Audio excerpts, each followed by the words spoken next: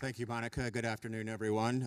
It's my pleasure to be fulfilling this role, and one of the reasons why I feel so honored and privileged to do this is the great panelists that we have with us. As you know, we're going to be talking about covering the campaigns this year on various levels and in various places across the country and in this state. And to help us do so, as Monica said, is three Associated Press reporters. To my immediate left is Jonathan Cooper, who covers politics focused on Arizona and the Southwest, as well as third-party presidential campaigns. I have a feeling that'll come up in our conversation today. He's now based in Phoenix after stints in other AP bureaus and after graduating from ASU and the Cronkite School in 2009, and I can't end this introduction without also mentioning that Jonathan was a student of mine more than a couple of years ago, so welcome back. Next to him is Michelle Price. She is a national political reporter covering this year's presidential campaign with a focus on, guess who, Donald Trump. Before joining AP's national political team, she covered politics in New York City and New York State. Before that, she was a reporter in Las Vegas, Utah, and here in Arizona. And she, too, is a Cronkite School graduate. And on my far left is Stephen Sloan. He is the Deputy Washington Bureau Chief and Political Director at the Associated Press. He oversees coverage of national politics, elections, and democracy, just those small issues. He joined AP from CNN, where he was the Director of Enterprise Reporting in the Washington Bureau. He also helped manage the network's digital coverage of politics during the 2016 campaign, and he has also worked at Politico and Bloomberg News. Sadly, he is not an ASU or Cronkite School the only graduate, one up here but earned his degree at Georgia State University. By the way, later on, we'll be happy to take questions from you folks. As you can see, there's a microphone set up here in the center aisle. So when that time comes, if you would step up to the mic and share your questions with us. So again, thank you all and welcome. Let's start broadly. We are here in mid-April in a presidential election year. Where are we going?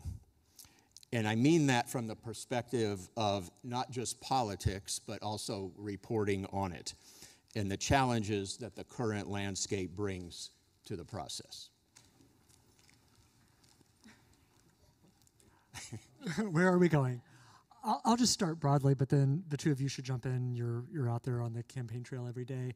You know, I would say this is my third campaign in a managerial role, and this is the most dynamic campaign that I have been around, you know, which is really saying something because it's not like the past two presidential elections were, you know, easy. But, you know, we are dealing with, you know, what you would often, there's kind of the stuff that you always deal with, you know, what each campaign is focusing on each day, but we have a trial of one of the nominees that's beginning this week in New York. We have third-party candidates that JJ is covering that we'll be following to see whether those candidates are going to play more of a role than what we've seen in some of the past cycles. We have issues kind of coming to the fore right here in Arizona with abortion, immigration. There's just a lot kind of in the soup right now. And so I think we try to approach every day with an open mind and a lot of humility because we truly don't know at the end of the day where this is going to take us. There's so much kind of swirling around out there right now. I think just to add on that, there's so much that we have not seen before. This is the first time in modern history that we've had two former, well, there'll be an incumbent and a former president. We've got two records to compare for the presidential campaign, which we just haven't seen. We've got one on trial, which we've never seen. So there's all these factors that we're just every day kind of evaluating. How do we approach this? What are we not thinking about? What could be coming down the pipe as we try to prepare to cover this election, which is unlike, you know, they're always different, but this one is very much unlike any other that we've seen before. Yeah, it's hard to really add to that other than it takes a lot. I mean, all presidential campaigns take nimbleness, if that's a word, but, adaptability. Because, we started the year thinking there were going to be, 3 or 4 potential criminal trials. Now it may just be 1 before the election. And campaigning for President Trump has to shift to when he's not in court, and you just have to be ready for all of that. And it's a challenge, but it's doable. We will certainly come back to a lot of those points that you mentioned. But for now, let me follow up by asking, how does that uniqueness, the first time experience of a lot of things in the mix, how is that impacting your reporting and the journalism in general? I think it's something we always keep front of mind, and I think we're trying to be cognizant of not using, I think we had a discussion the other day about we're using the word unprecedented too many times in the story because there's just so many things we've never seen before. But I think it's an opportunity. There's a lot to explain to people why we're here, why this is going to play out the way it is, what systems are in place that are going to force this to shape, whether it's the criminal trial, whether there are rules in place that prevent someone with a criminal conviction from being a nominee. Is that allowed? Like there's all these reporting lines we can explore and explain this to people, things that we ourselves don't know the answers to, but we are learning as we try to tackle these questions and explain it to everybody. And we're becoming much more adept at court reporting than than we were before. Yeah, I used to think that my job was just to get us to 270 electoral votes, and now that it is far more complicated than that. But I think one of the things, just to add to that, when we're dealing with all of the swirl of things that we're talking about, there's a lot of communication between all of us as a team, to where we're talking, is this weird? What do you think about this? I think when we're in this situation where we're just dealing with so many kind of storylines that we haven't worked through before, nobody is an expert on this. Nobody knows how to cover, nobody is an expert on how to cover a major party nominee who's on trial, right? So the only way that we can do that is to rely on each other, to talk to each other. I may be kind of the manager involved, but JJ and Michelle are going to have ideas that I'm not coming to the plate with every day, and vice versa. And it's that kind of give and take that I think, is a healthy makes for a healthy newsroom in this moment. And are you suggesting that sort of communication and bouncing ideas off colleagues is ramped up because of the uniqueness of the current situation? I would say it is. I think we're also just talking to more experts than we ever do. And we're talking to sources about what are we missing, what are we not thinking about as you're going through this for the first time, as you're exploring this. What are you preparing for? It's kind of like when you tackle any subject as a reporter that you don't know. You start asking questions, you start consulting experts. We're just doing it on a grander scale and at a greater speed than we might be used to here. Yeah, I mean, we talk a lot about like what are the potential outcomes or where could this story be going, so that we're prepared for that, and that's always part of campaign reporting. This certainly has some new dynamics that we have no precedent for. And I think one of the biggest mistakes that you can make as a journalist is to kind of assume certainty that you just know everything, right? And that's one of the things that I think I've checked myself on over the years, and we all do that, and that's where this kind of the relationships and the questioning and all talking it out loud, I think really comes into play, because it helps check any assumptions that you might be coming to. Well, we know that this is how a court case works, or we know that clearly this issue is going to sway this way. We don't know that, right? And I think we're kind of constantly checking our assumptions. One thing that maybe surprisingly hasn't come up yet is social media and the role that it plays. So I'm wondering, again, admittedly a broad question, but if you could address that for a bit, not only, again, how it affects the politics and the campaigning and what you've seen in that regard, but how it affects your work. Well, social media has been a big, important part of campaigns going back a couple of cycles, but what's different this year, at least what feels different to me, is it's becoming much more fractured. You know, the Twitter has lost, or X has lost, a huge portion of its audience. People are posting on there less. It's getting sort of more ideologically fractured, with a lot of, you know, Trump himself and a lot of his supporters congregating on Truth Social. You have to be in a lot more digital places, just like, you know, physical places as well. That's a big change that I've noticed.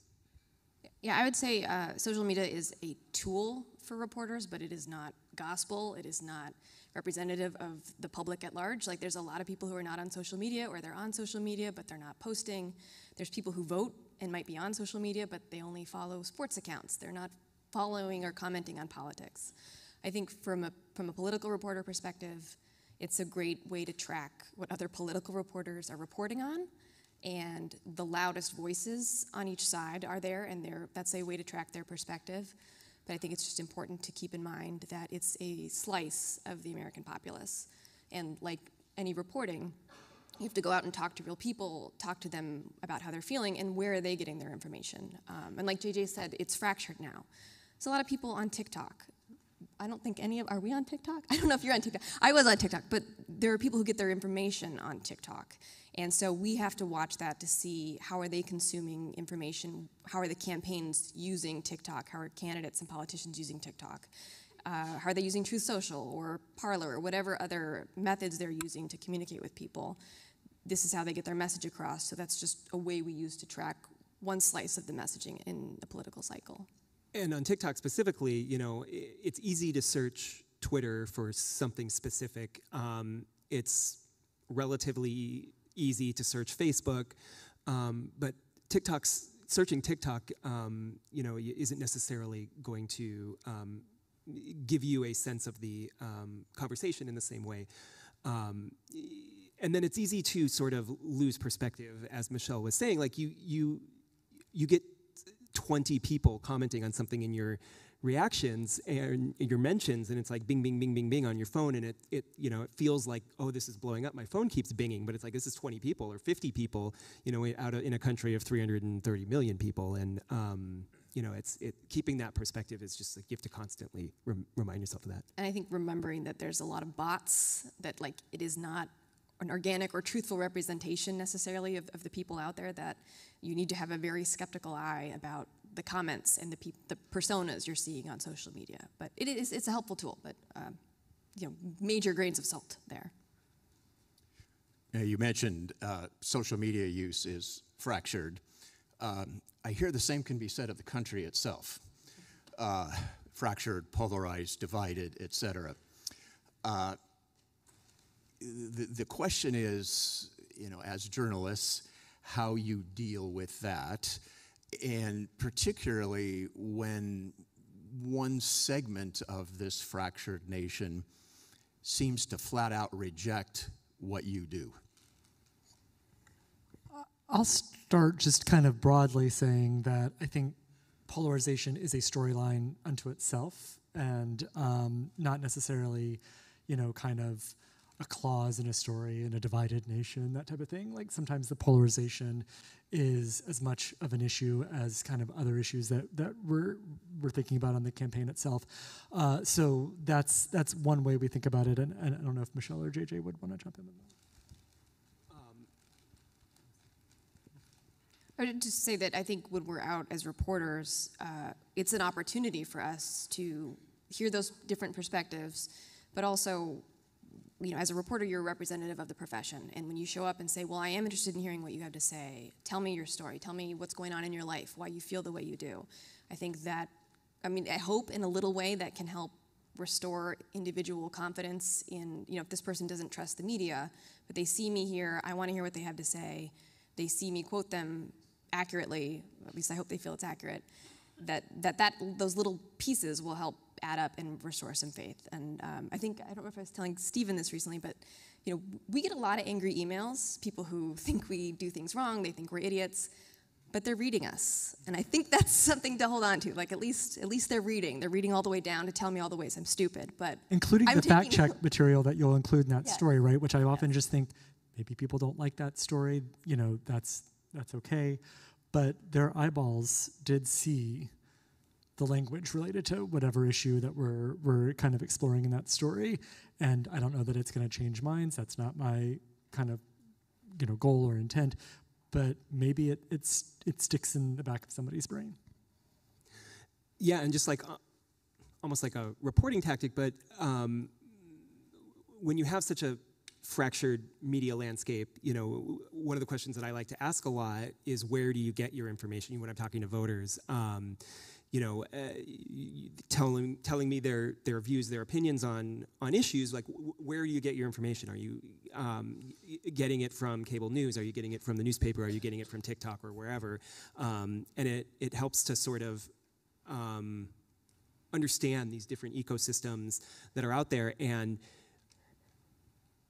the information that you're hearing, while it might at times, like it is objectively not true, it is the whole reality for this person that you're talking to, because their media ecosystem is such that it's all that they're hearing.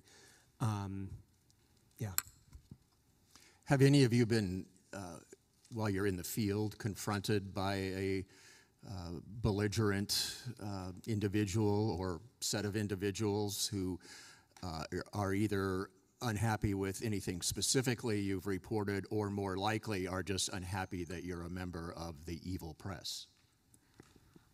I have a couple of times, I mean, not in a way that felt physically threatening. I'll knock on whatever this is. I think the biggest thing is when people are angry, they want to be heard. And, you know, if they don't want to talk to you, that's fine. You can say, that's fine, I wanted your perspective. If you don't want to talk to me, that's great. I'll go talk to someone else.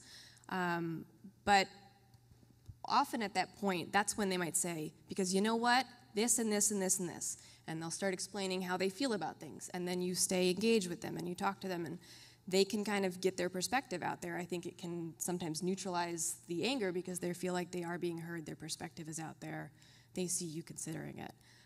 But it's far, luckily, it's far fewer than I thought it would be when I started covering this. That I think, at least at this stage, you know, it's early. Like, ask me again in October, people might be feeling different as the stakes are a lot closer. But the people who are out right now are excited about their candidates. They're excited to participate. So they're a little more joyful than they might be October, November. Yeah, you know, as time goes on, it certainly, the tension ramps up. I lost my train of thought, I'm sorry. I'll just jump in and say, you know, one of our organizing principles as a team and as an organization is respect for voters. And, you know, across the political spectrum. When we're showing up at a rally, we're not there to be confrontational with anybody. We're not there to have a gotcha moment with and expose them as, you know, idiots or anything like that. That is completely counter to how we view our work. And I do think that when you know, approach your work that way, you know, hopefully the way you approach your life, right? If you treat people with respect, if you're going in and you're just really trying to honestly understand where somebody's coming from, what's motivating their decision making, it takes the tension away.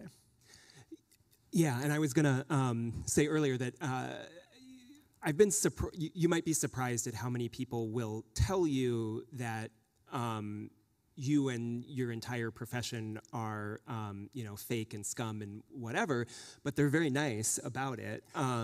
You know, so you asked about belligerence. Like, I have not personally encountered hardly any belligerence in person. You know, people are much more, you know, the nastiest emails you can imagine, and some fairly nasty phone calls. But, you know, when you engage with somebody face to face, you know, they're almost always very pleasant, even if, you know, they're telling you that they think what you do is terrible.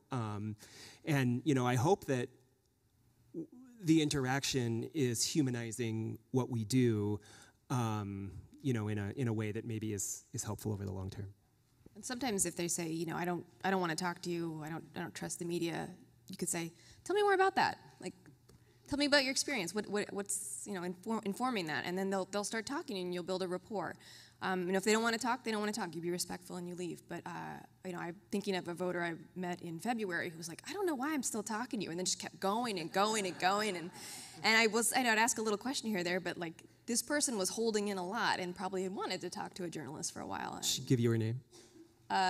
He wouldn't give me his name, so I wasn't able to use him in a story. But it was still an interesting perspective of why this person felt the way they did. And when I do have somewhat tense interactions, like I try to remember that every voter is equal. Like everybody's vote counts exactly once, and if we are not talking to people who hold these negative views of us, like we are missing a whole segment of the electorate. And I think one other thing I would add is we were talking about how fractured the country seems. One thing you learn covering politics at any level, we learn this covering state legislatures, people have more in common than they're willing to admit or than they're aware of. Their core basic foundational values that people have. They have kids, they have mortgages, they have concerns about their health care, they're concerns about their aging parents. Like there are more dynamics to people than the way they might put themselves in a box ideologically when they show up with their team, their politician's shirt on, the way they see themselves when they go to vote, that there are other ways to start those conversations and talk about those factors in their lives that kind of move them in a direction politically.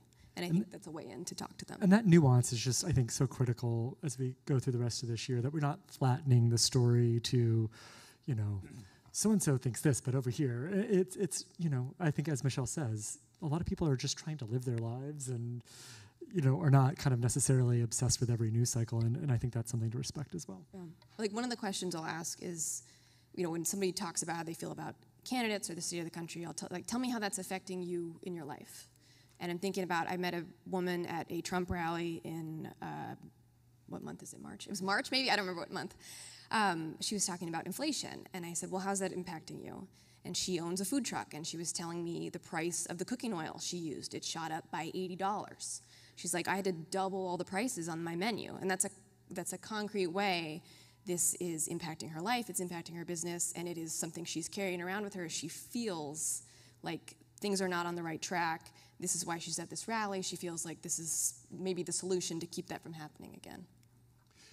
Do you find that this approach that you've described, the empathetic, trying to understand everyone, realizing that every vote counts equally, is that of recent vintage, and by that I mean post-2016, and maybe ramped up since then, or as we try to understand what's going on, or do you think that was always in place even prior to that point? 2016 was my first campaign in a managerial role, so quite a campaign to jump off with. I'd like to think that it was kind of always there, but I think that certainly the way I approach my job, it's sharpened over the years, that this is more of a priority, and less in reaction to a particular candidate or anything like that, but just more of like, what do you like and not like about campaign coverage? And I get personally, I'm somebody who's like a political junkie. This is like what I have centered kind of my professional life around, right? But I get a little worn out by like the up and the down and the inside and the outside. Like politics is ultimately about people, right? And I think that we succeed the most when we kind of shift the lens from the candidate and what they're trying to like make us think about every day, and more on people. And so to me, that's just like how I've developed in my career, and just where I think where kind of what I find interesting, and also where I think our audiences are engaging the most. I feel this way. I think a lot of good journalists are always thinking, they're curious, they want to know, they're just asking questions. Usually we're great at cocktail parties because we'll ask you a lot of questions. I do think we've had to ask more detailed questions of voters and get to know them better, partly because of the media landscape has shrunk so much. if you're a national journalist and you're sitting back and looking at a state you don't know well, you in the past might be able to rely on the local reporting that was out talking to voters all the time, and you'd get a really rich perspective of how people felt there. In a lot of communities, they don't have that rich newspaper there anymore. They don't have a lot of local TV news reporters out talking to people. So those of us who are still out there and are lucky enough to do this work, we have to work a lot harder to get those perspectives because there's just fewer people out there collecting them. One of the many things that I still want to get into is third-party candidacies, and Jonathan, that's one of your specialties. So I want to ask you about that, and of course your colleagues can jump in too. But what can you tell us about that dynamic this year? And I'm inclined to ask, it seems like so many people think that they are irrelevant, don't really matter. So I ask you, why should we think otherwise? Why should we be paying attention? Yeah, well, I think that Al Gore and Hillary Clinton would disagree that third-party candidates are irrelevant. There are, in this particular election, you've got a rematch of the 2016 election. Voters are telling us in poll after poll after poll that they are not excited about these two candidates, and that is opening up a window for third-party candidates and other movements that feel like they can exploit that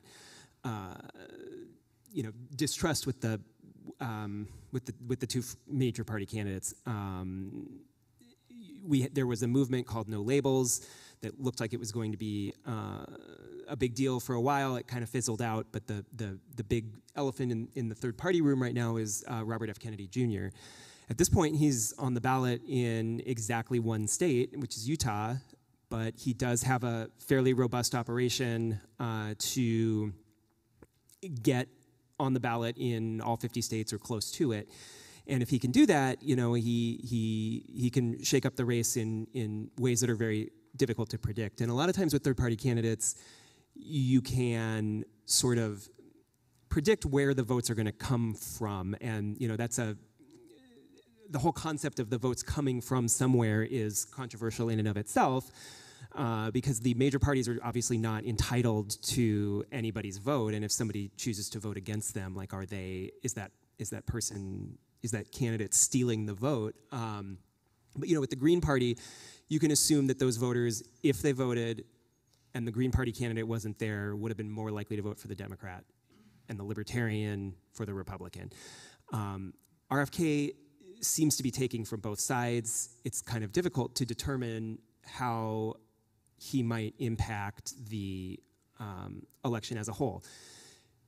But it's important to keep in mind that, Joe Biden won Arizona by 10,432, I think, votes. That's just out of more than 3 million. It's just an infinitesimal margin, and it doesn't take that many voters who maybe voted for Biden in 2020 to decide they're going to vote for RFK to flip that outcome. Consequently, same with Trump. If he's picking up support over here but losing it over here to RFK,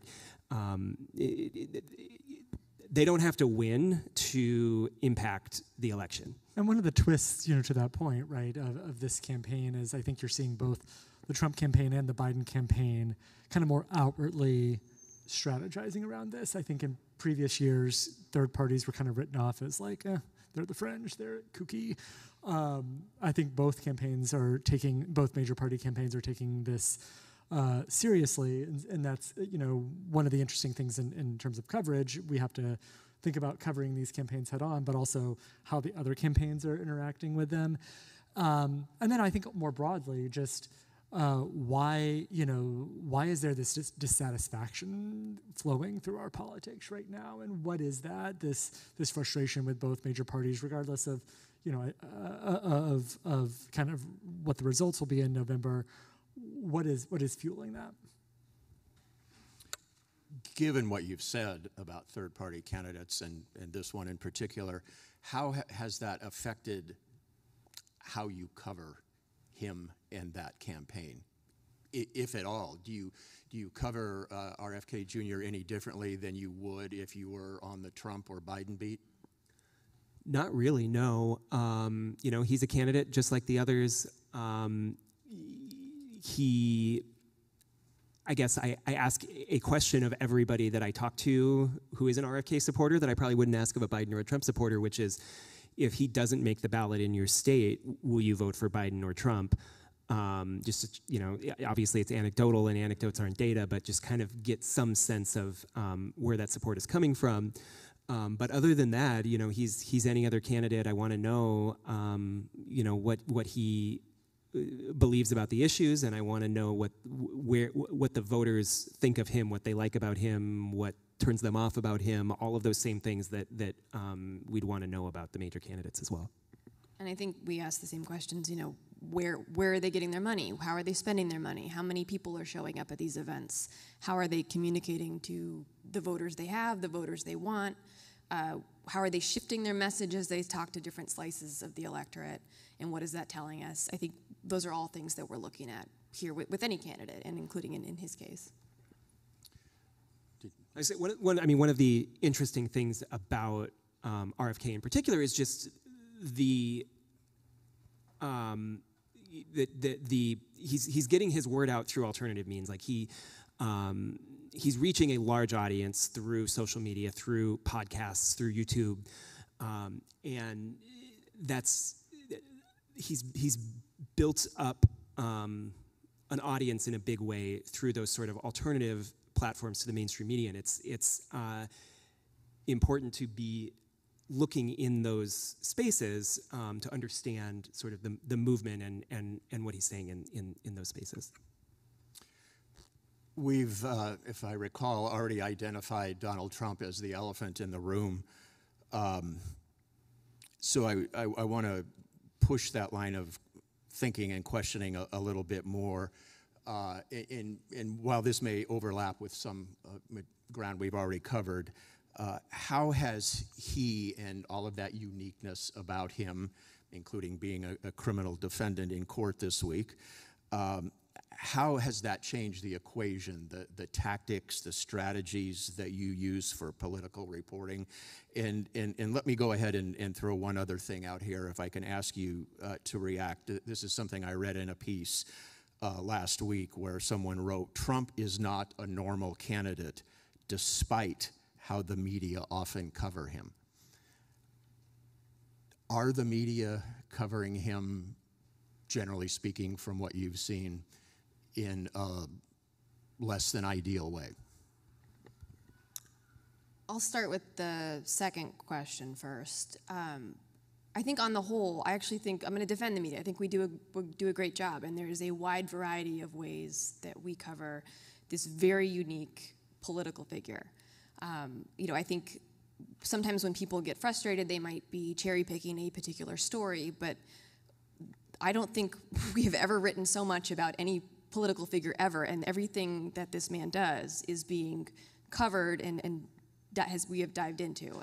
He's got the criminal side, he's got his businesses, he's now he's got a publicly traded company that adds a whole new reporting line of potential legal entanglements, financial entanglements. He's got a political movement. It's not just his campaign, but his influence on state political parties. He has changed so much in American politics since he came down the escalator in 2015. And I think from a reporting standpoint, one of the biggest things has just been the volume of news that he makes. There are just more angles that we have to cover. I mean, like Stephen could probably tell you how many reporters at AP in different departments, business reporters, court reporters, have at some point been covering this story because this man just makes so much news. And that's news he might not want to make. There's the news he intends to make. He knows how to control a news cycle. He uses social media, and he did this as president. He'd fire off a tweet, and we would be, oh, is this international policy? We have to react to this. We have to report on this. What is happening? Is the government behind this? So we've had less sleep. There's more people involved.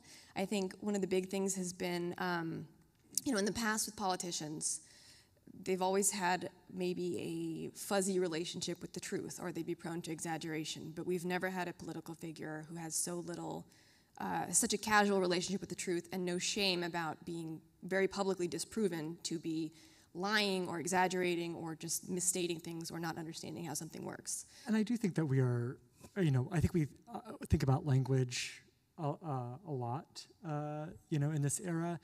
And being specific, and if there are lies, we call them lies, right? But we also add to that,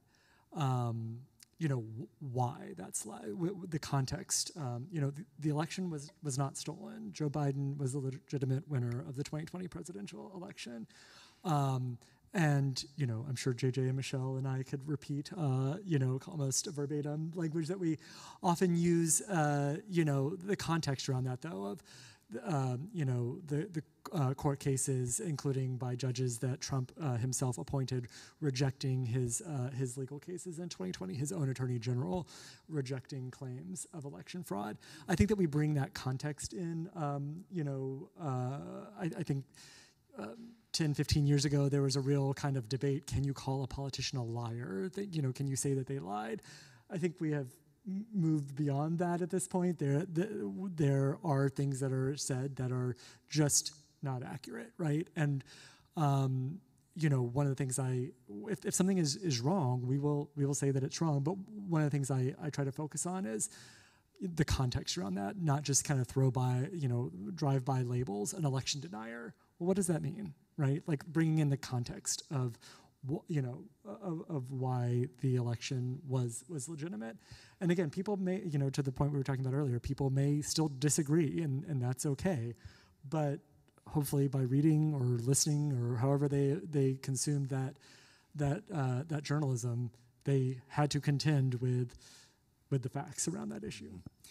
I think we've had to be much more aggressive in how we convey that to people. It's not just, I remember actually when I was a Cronkite student, I did a program with the Arizona Republic called the AZ Fact Check. And like once a week, we'd go look at statements that political figures had said, and we'd go fact check them. And it would run as like a little sidebar in the paper. We have to, that has to be in every story. If something false was said, if a lie was said, something was just inaccurate, right below that, right above that, we need to say that was false and here's why. But we also will write an entire separate story exploring that. We'll link to that. We'll link to the underlying documents so that people can see for themselves why that was the way it was. And I think that's all the more important with the fractured news environment we have. There are things that are on video that played out on cable news that people don't believe happened. So the only thing we can do is to just keep providing the facts and the context for them to look it up themselves and make the judgment for themselves. We get a consistent message from Stephen and from all of our managers that obviously we want to be fast. That's part of journalism, but we never want to rush to the wire without knowing what the truth is. So if there is a claim and we aren't certain of what is true or not, and that claim is crucial to the story, then we're going to figure that out before we publish, even if we sit on it. And I think that culture is really important, and that directive. And I would also say that I think that a lot of the criticism of how the media covers Trump, and certainly, I don't mean to defend every story that's ever been written about him, but I think there's a lot of frustration among people who don't like Trump that he gets so much coverage. And I think that some of the best journalism that we've seen since Watergate has been, I think journalists are doing some of the best, political journalism that we've seen since Watergate. And I think it's important to sort of keep in mind that all of the things that, if you don't like Donald Trump, all the things that you know about him that make you not like him, a huge portion of those were, told to you by journalists doing journalism. And so you end up with a large volume of stories that, makes it feel like he's dominant. I mean, he is dominating the news cycle, but I think that perspective is important. In spite of that excellent point, I do want to play devil's advocate, and where better else to do that in home of the Sun Devils. I want to play devil's advocate with something you said, Michelle, and at least to some extent, and that is you pointed out how many things that Trump does, and I don't know if I'm quoting you perfectly, but you said something like everything is covered. Some would say that's part of the problem, that the beast is being fed too much, that he plays off of the media and media coverage one way or the other, and some critics have said that the amount of coverage of him, and maybe others for that matter, needs to be tempered. We have received that criticism. It has shifted this year. We've gotten a lot of criticism that we're not covering him enough, that people have forgotten what he was like as president, that we're not doing enough to quote him, that we're not capturing all 90 minutes of his speeches, which are 90 minutes usually, which is a lot to put in a story.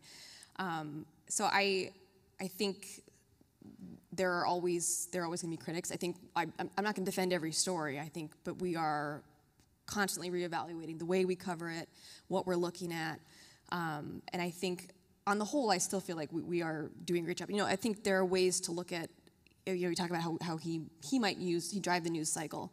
As an example, he will show up to UFC events. He is friends with one of the owners of UFC. He will show up, he'll get a great big roar from the crowd, he'll raise his fists, he looks very popular. There are journalists at various publications who will just write, Donald Trump shows up, great big crowd. One of the things that we look at as we are covering things he does, we might not cover that. We might not cover every UFC appearance, but we look at why is he doing this? Why is he putting this out there?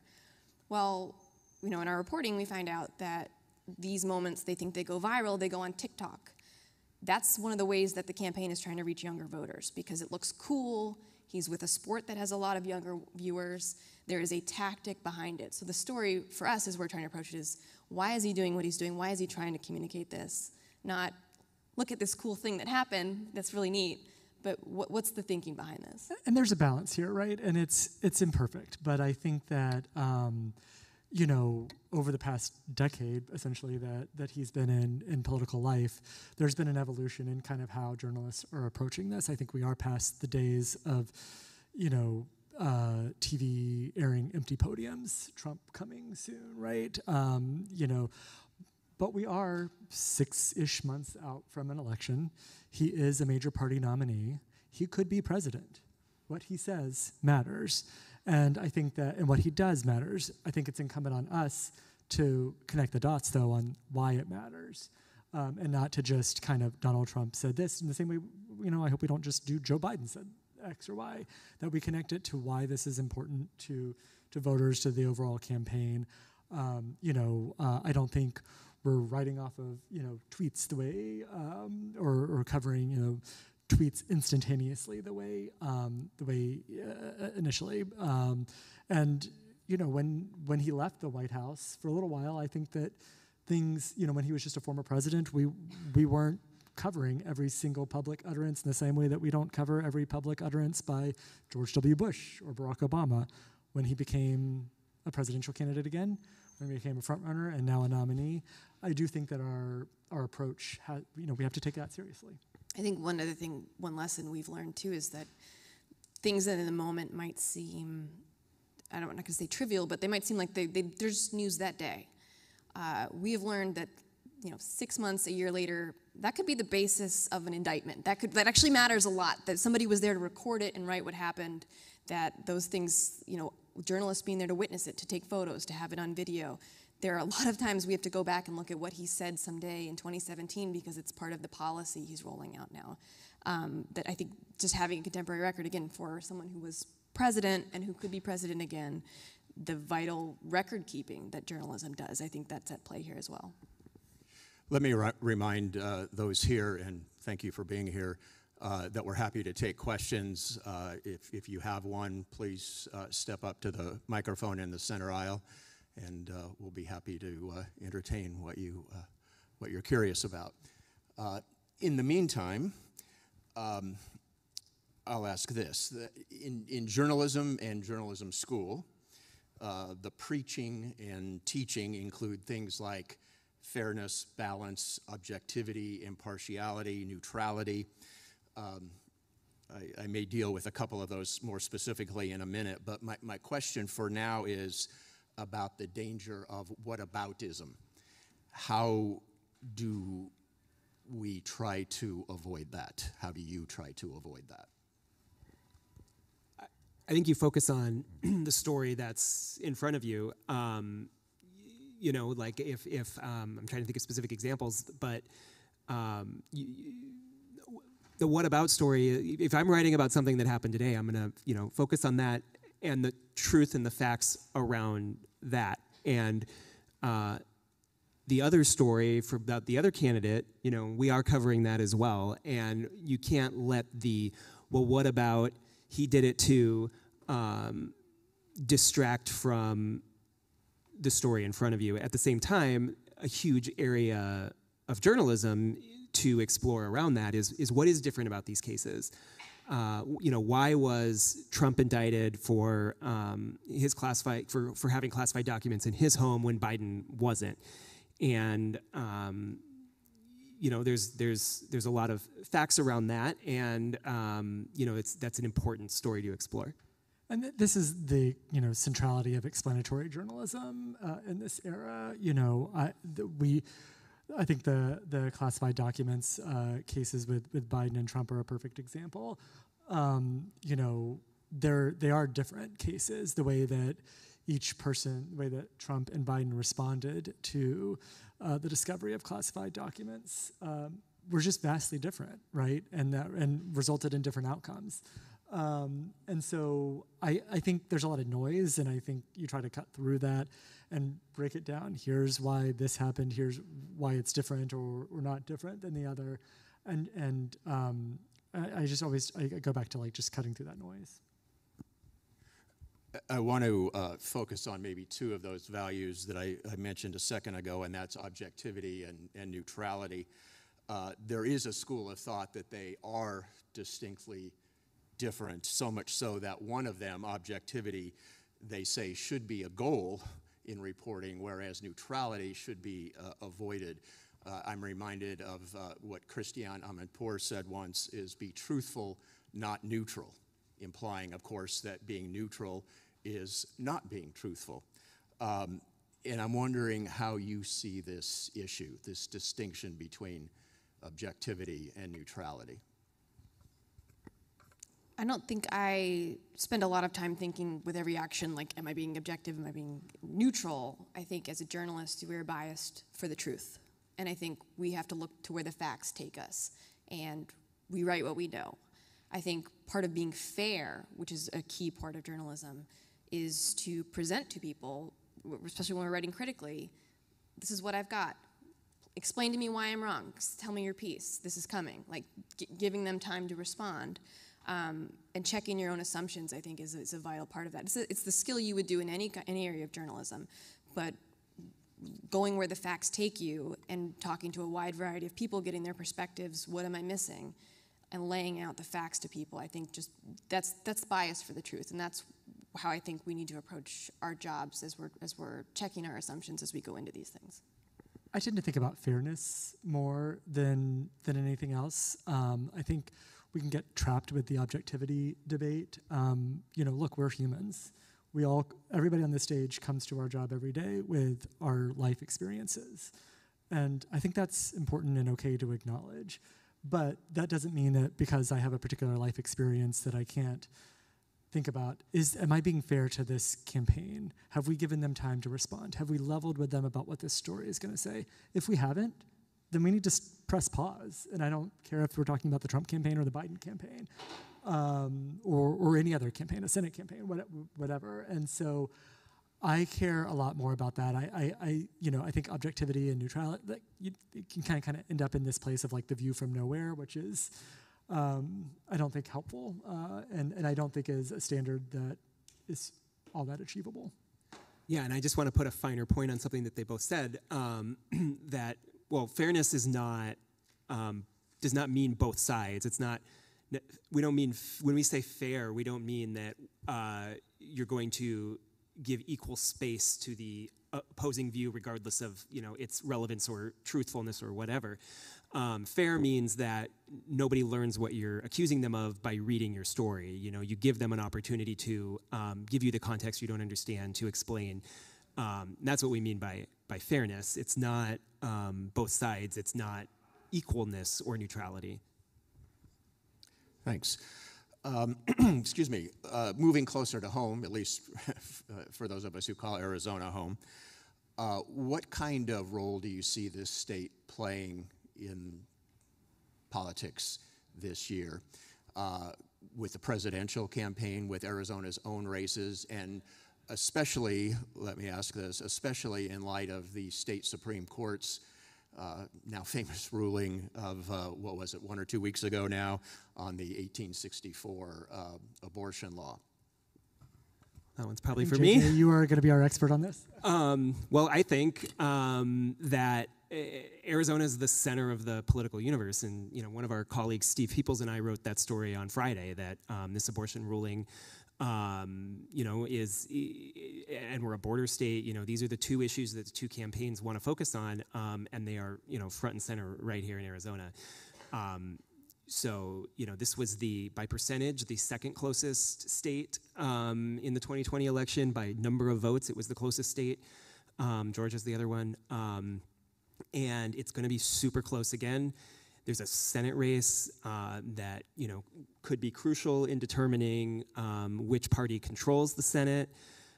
We've got, there's 17 U.S. House districts where Biden, where they were represented by Republicans, but Biden won the district. 2 of those 17 are in Arizona. The legislature's up for grabs. There's from the very top of the ballot all the way down to the very bottom of the ballot, where the abortion question will be. Arizona's in the middle of it all, and what is decided here will have national implications, and I'm really curious what the folks who do not live in Arizona have to say about it. Well, first of all, I'll just say I hope that JJ wasn't planning like a big European vacation in the next few months, because that won't be. Sorry, Jenna. But I do think that this is going to be central to the campaign, to both campaigns, and it's one of the reasons I'm really glad. One of the things I love about the AP is that JJ is here, right? And living here, and is not kind of diving in from New York or DC. That this is one of the things that I think will distinguish the coverage this year. That we have a resident expert.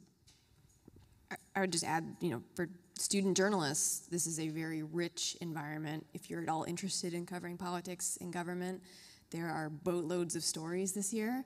From the presidential on down, I think one thing, seeing the dynamics at play here, who's on the county boards, who's picking the judges for the Supreme Court who make these decisions. We know the actions of the legislature, how they can impact what is happening now and how that's impacting a presidential race. JJ and I both covered state legislatures. We've seen the way that the lawmakers there, that they can calculate as to how, we had politicians back in 2015, 2014, who in their different state legislatures were discussing wanting to pass abortion laws in their states that they knew were unconstitutional because they wanted it to be the test case that overturned Roe.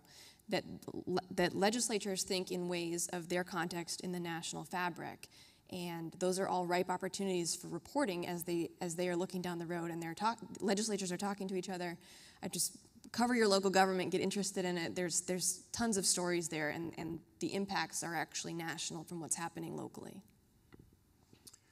I don't think the words misinformation and disinformation have specifically come up yet. If they have, I stand corrected. But if we can touch on that for a bit here. As we know, politicians and campaigns have always used spin of one kind or another. They massage and manipulate the facts. How is this current age of misinformation and disinformation different, if at all? And how do you deal with it as a reporter in the field? Well, I don't know that those words specifically came up, but the word that I did hear a lot and said a lot is truth. And so that is ultimately our North Star. That's what we're going after. And so whether that is distinguishing truth from lies, truth from misinformation, truth from disinformation, ultimately what we're after is understanding, the truth of what happened or what was said, or what the facts are or whatever, and reporting that. What's different this year is that the rise of deepfakes, the technology around being able to create just completely fake videos is scarily good, and we're expecting that we're going to need to be on the lookout for that, and that's part of that conversation about slowing down and understanding what we're looking at, and reaching out in fairness to give a campaign an opportunity to say that that's a deep fake, that never happened. All of that comes into play. There was when you say this, JJ, I'm thinking back to it was one of the first indictments. I think it was the New York indictment, and was that just last year? Last year. And there were these images on social media of Trump kind of being pursued by police, and they looked really convincing. And it was such a good example of it didn't really ring true. It was like, really, do you think that police are gonna chase a former president through the streets of New York? But it was one of those things that's just circulating out there, and then people start retweeting, and it kind of takes on a life of its own. And it's just one small example of just stop, breathe. Does this make sense? I think one of the bigger challenges we have too, that it's not just campaigns and the people supporting them who put out misinformation or disinformation. There's just random people. There are foreign governments that have motivations here, that have sophisticated technology. I think the volume of what's out there and what is being created is just something we have to just stay ever vigilant at, as it evolves. And I think as journalists, part of our job is to be aware of those new technologies, to know that, that's a thing that could be faked or manipulated too, and to just be aware of what those messages are, because if we ignore them and we think, well, that's ridiculous or that's crazy, there are people who will believe that we have learned that. I think the Pizzagate incident was it 2016? That people believe that there was a pizza shop that was operating as a secret child sex trafficking operation. It resulted in somebody showing up there with a gun. That there are responsible ways to investigate. I'm not saying we need to write a Pizzagate story, but we need to look at everything seriously and look at, is it taking off? Do we need to quickly explain why this is faked or examine it? I think we had just done a really great story recently about the misinformation in foreign languages too, or even the Spanish speakers, that there's misinformation on certain apps for certain audiences. There are just volumes of misinformation that we haven't seen in the past that we need to be aware of. In closing, if I can ask all three of you about your journey from college, ASU for two of you, to the present, what has that taught you about the now and what lies ahead? And within that context, what could you share with our student journalists?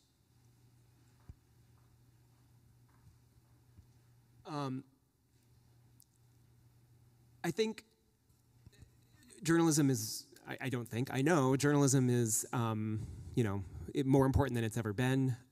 I think we are going to have a unique and difficult campaign season coming up, and we need, as journalists, need to, stay focused on our principles, on fairness and accuracy and truth. And I think I was thinking about a lesson that I wish that I had internalized earlier in my career, which is that correcting your mistakes when you do make them, obviously you want to avoid mistakes as much as you possibly can, but you do make them. We're all human. And when you do, correcting them adds to your credibility. It doesn't diminish it. And it sucks to have a story out there that, you know, has at the top of it, this story has been corrected, and at the bottom of it that says this story has been corrected.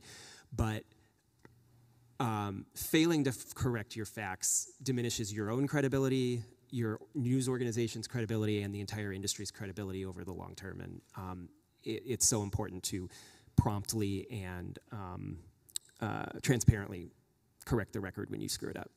And you won't probably make that mistake again when it's laid out that way. I would add that all the reporting you do, especially early in your career, it matters. It is part of the public record. It is furthering the cause of truth. It is important, and it might not feel like you're even on a big story, but it does matter. And the lessons you take from it, the way you learn to do that job, will absolutely inform the way you're doing your job as you go forward. And you learn what works and you learn what doesn't. But those are all valuable experiences, and they are important for democracy, and they're important for the country.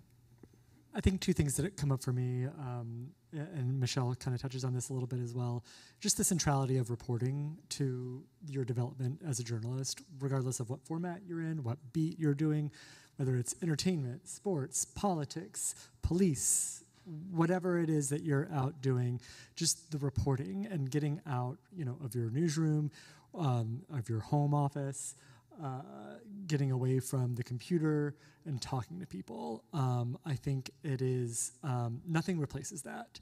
And you will fine tune your reporting tactics as you develop in your career, but it's vital, especially in those early stages of your career, to just get out there and kind of figure it out a little bit, right? There is no substitute for that. And then the final thing I would just say is, I think the role of humility. I just keep coming back to that word of, especially kind of how I do my job, how I think about politics, just, you know, not being the know-it-all. I don't know anything. Like, right, you know, ask questions, rely on your colleagues, find your allies in your newsroom, in your, you know, in your own personal life, who will kind of help guide you, who will help tell you that you're wrong. You can't lose if you have that. I think be skeptical, but don't be cynical. Question your own assumptions. And one other thing, anybody you deal with, anybody you come in contact with, they're going to come back in your career at some point. So don't assume that if you have like a crappy encounter with them that you're done with that person. Like, that person's career is going forward too. So just keep that in mind to people that you deal with early on, that they're going to be in your life for a while.